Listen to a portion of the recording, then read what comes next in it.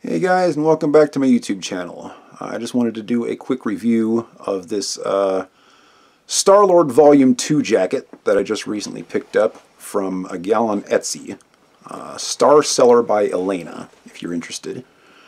This one does have some customizations to it, just to let you know, and we'll go over those in a few minutes.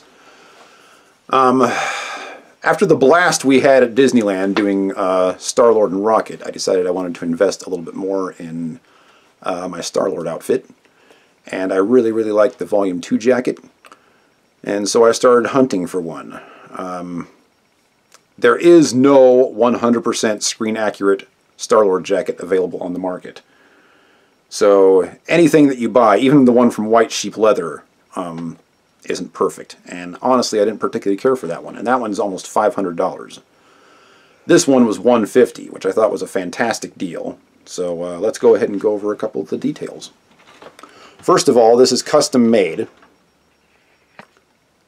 The regular jacket is only $100, but I wanted one for most people that have looked at my videos.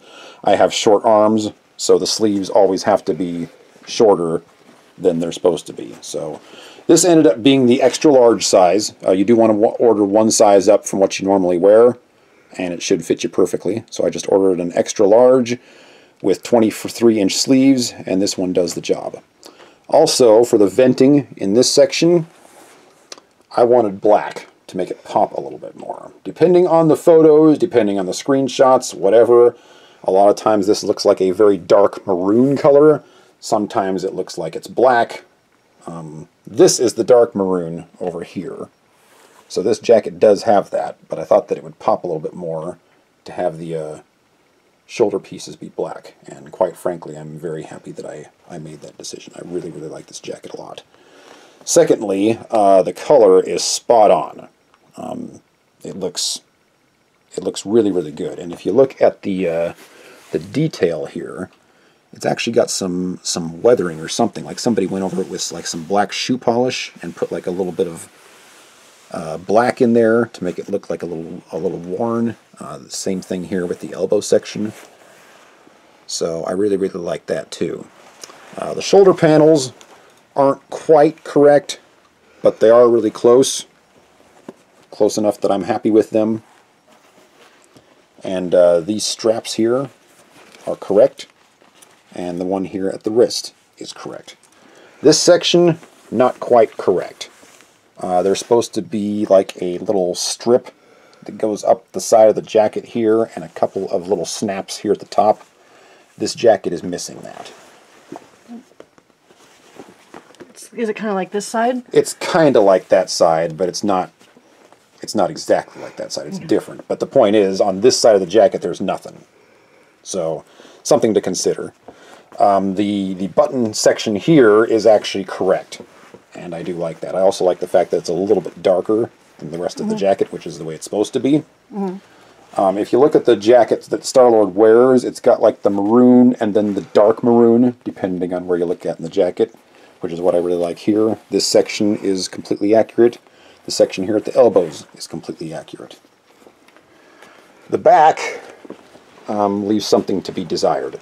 But from just about every StarLord jacket that I looked at, just about all of them have this wrong, except for the ones that are being sold on like Chinese places on Etsy. And then of course you never know if it's going to fit you right or not. So I steered away from those. But this back section here has almost like a shoulder harness section on it, if you look at what StarLord wears in the movies. And this one obviously doesn't have that. But I didn't think that was a really big deal, because I'm probably just going to be wearing this to Disneyland, and I just got it for photos. This is not going to be used for cosplay in my charity group or anything of the sort. I just got this jacket to have fun with.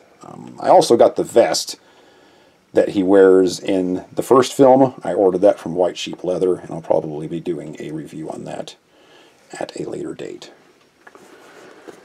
I think that's about all I want to go over with this jacket. So let's just try it on real quick and you can see what it looks like. Okay, so this is what the jacket looks like outdoors. It's very overcast and nasty out here right now. But I thought that I might at least show you what it looks like outside so you can get a better idea of the color and the fit and all those things. Like I mentioned before, this is a size up from what I normally wear. I'm 6 feet and about 180, and I normally wear a large. This is an extra large, and as you can see, it fits me pretty much perfectly. And this is generally the way I like my jackets. I think in the show, he actually has it zipped up part way. And I got the shirt he wears too. Not the one he's wearing. This is not StarLord's shirt.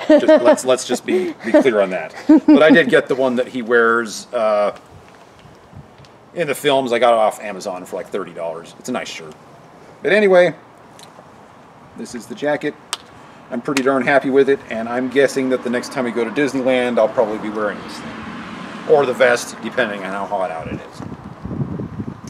So anyway, that's my review of this StarLord jacket, one of the cheaper ones on the market that you can find, and pretty nice quality, and overall good look. I'd say this is 90% screen accurate, which is probably about as good as you're going to do in today's market until somebody comes out with something better. Anyway, thanks for watching, and have a good day.